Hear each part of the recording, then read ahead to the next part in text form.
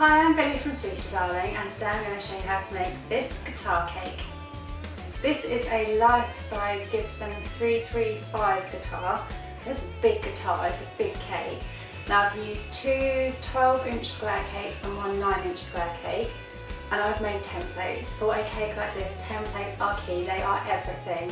Now for the main shape of the guitar, I've drawn onto foam board or foam core, which is like a foam centre surrounded by kind of a plasticky paper. You can sanitise it, so it's good to use as cake boards, and it's so easy to cut. You just use a scalpel, so I just drew on it and then cut my shape out with a scalpel.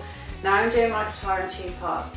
My foam core isn't very thick, so if I did the whole guitar, when I go to move it, it's just going to flex and bend. So I've done it in two parts, the main body of the guitar and then the fretboard and the head of the guitar. So I've cut out my two sections, and then I have used these to cut out my cake to the right shape. Once I have got my cake the right shape, I'm then going to double use these boards as the actual base boards of the cake. So I'm going to flip the boards and put them underneath the cake instead. Once you're happy with your cake shape and they've got their filling in, I've used jam buttercream on this one, but obviously it could be anything. You then need to crumb coat it. Now normally, as you know, I crumb coat my cakes with buttercream. This time around I'm using ganache for the sole reason that I cannot physically fit this in the fridge, not either half of it. I can't get it in there or the freezer. So ganache is really cold here at the moment anyway, but even if it wasn't, given enough time, ganache will set on its own. Buttercream won't, it will sort of crust, but it won't set firmly. Ganache will be a nice firm foundation for me to lay my fondant over. So that's why I'm using ganache here. Once it's set, I've rubbed a little bit of shortening all over it and then laid my fondant over. So I've used red for the main body of the guitar and then white for the fretboard end.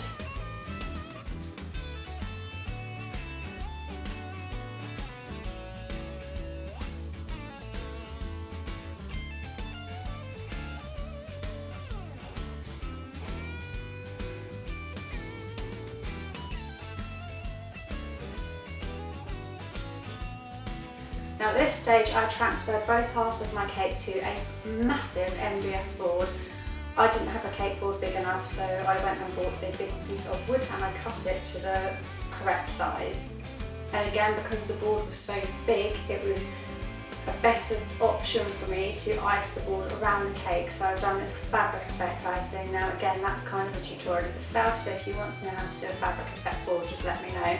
But it is just sections of icing sort of laid and pleated at the same time, and then I've left a plain section for the message to go, so I didn't want that being all over of ruffly pleats.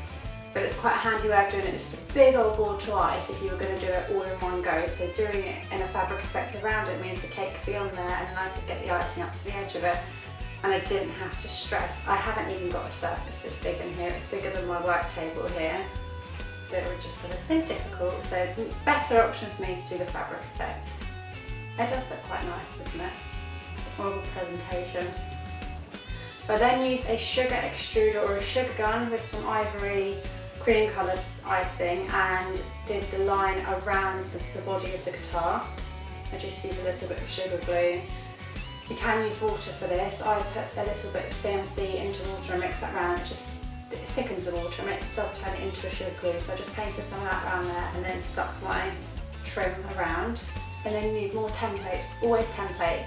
For my templates, I literally just went onto Google, found this guitar, and then cropped it down to the bits I needed and enlarged them to the size I needed. So these sections here, the pick guard, all these bits, everything that needed cutting to a certain shape and size, I had a template for.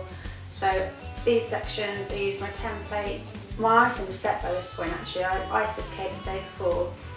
And ideally, when you're cutting out things from icing, you want it to be soft and it's much easier to peel away, but it's fine. If your scalpel is sharp enough, it will get through there. So I laid my template down, took my scalpel around and then lifted out the piece of icing inside, and you'll see the ganache underneath.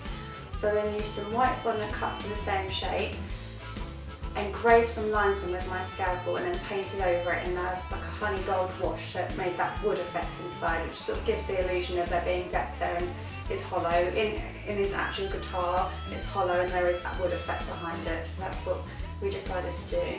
Now for the fretboard, I've used brown icing cut to a big long strip and then stuck on the end of my cake for the fretboard, obviously. Now I didn't want the frets to stand too proud of the fretboard, so I've indented lines and then piped in them so it sort of sits quite level. I didn't want it to be too bulbous above it. Then I used tiny little white circles for the position markers and just stuck those with a bit of sugar glue. And then more templates, always more templates for cutting out things like the pickguard and the pickups. Now the pickguard and the pickups I cut out of flour paste or gum paste. Again, I've added the trim from the sugar gum. The silver parts, I've indented little circles on here and then pushed a palette knife, a tiny palette knife end in to make it look like screws, and then painted those sections in silver. And then things like the bridge, I have just rolled sausages with icing and then cut out the relevant sections, added more screws, which are just little circles of icing with a line indented through. Painted them silver and stuck those on with a bit of sugar glue. The head of the guitar is black fondant with another template. I'm telling you, templates are key here. It's the only way to do it and make it look accurate. So I've cut that out and stuck it on again with a bit of shortening. Then I've used more templates for the logo, the Gibson name, the little pattern that's on here, just to mark out my outline of where I want my paint to go. Then I have used silver paints to actually get everything on there to make it look like the logo and the name. The tuning keys were semicircles of fondant and then they're sort of pinched to an angle to give that little ridge to them. And then I push them on a cocktail stick and push that inside the cake. I haven't used any glue underneath this, so technically, as a bit of fun, he can still tune his cake guitar, which I think is really cool. I think that's really cool.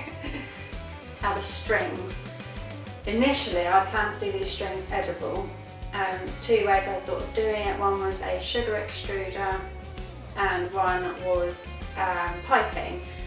Either of those options, really difficult to make it look like they're actually strings. If I had piped them, they would have drooped down here, been laying on the cake, directly on the cake, and it just doesn't look quite right. So the best option was florist wire. Now florist wires only come about this long, about 30 centimetres long. So I've had to use a few. Now the first set were pushed into the bridge and I added a tiny bit of royal icing which I've painted silver. It's not noticeable at all, it just keeps it held there. And then I've lined them along to the fretboard, and where they've ended I've added a bit more royal icing just to hold them there. Then I've matched up a second wire to each one, again a little bit of royal icing, and then I've ended them where the nut is. So I've trimmed all the wires and then I've cut a section for the nut, so a thin rectangle, and stuck that onto the end of the fretboard and between the head on the neck. For the ends of the wires that would be tuned, I have wrapped the wire around some narrow pliers to make a loop at the end, and then looped it around these parts. I don't know what these parts are called. And then I've followed each wire down so that it finishes on the nut. Now the little blobs of royal icing that I added, I've done in the silvery grey colour of the frets anyway, but I've added just a tiny bit of silver so it sort of continues along with the line of the wire, so it isn't overly noticeable at all, but it does hold those wires in place. Then it was just the final touches left, so things like the tuning and the volume knobs, those are just pieces of black fondant rolled and pinched around the base to widen them out, and then tiny little white lines painted round, and then these little extra bits. I don't know what they are or what they're for. I think one of them might be an output something. Anyway, I added these bits. And then I sprayed the whole cake with some glaze to give it a little bit of a sheen, get rid of any cornflour marks that there were. And then as well, I'll just let you know, the message, in case you're wondering, is click sticks, and the music notes are tappets, all cut out with black flour paste or gum paste. So that's how to make a guitar cake. I hope you enjoyed the video. If you did, please give a big thumbs up and click the subscribe button, so there'll be new videos every Monday. Thank you so much for watching. Bye!